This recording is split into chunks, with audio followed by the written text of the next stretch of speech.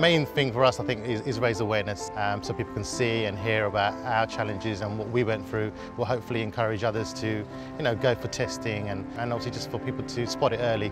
So, like we did, luckily enough. I think my dad's going to do great. Amar was 6 years old when he was initially diagnosed. We were told, obviously, his diagnosis that he had leukemia, and we were given only 24 hours. Really, it was very heartbreaking news, for us. Amar fought well.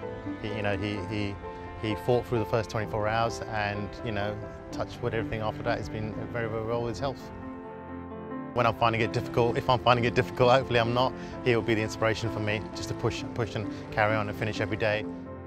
Get out there, let people know, obviously the causes of cancer and, how people can help, get involved, raise money, whatever you can do, just so people are aware, and if it turns around that you can save one life or two lives, I think it'll be fantastic. I'm really proud of my dad doing this as well.